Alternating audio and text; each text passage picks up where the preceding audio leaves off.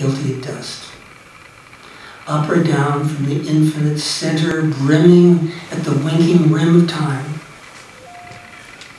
The voice in my head said,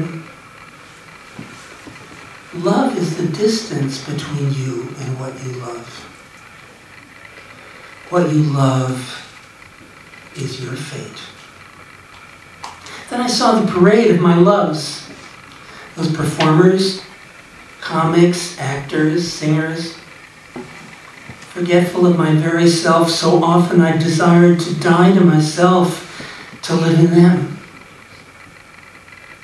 Then my parents, my friends, the drained specters once filled with my baffled infatuations, love and guilt and fury and sweetness for whom nailed spirit yearning to the earth.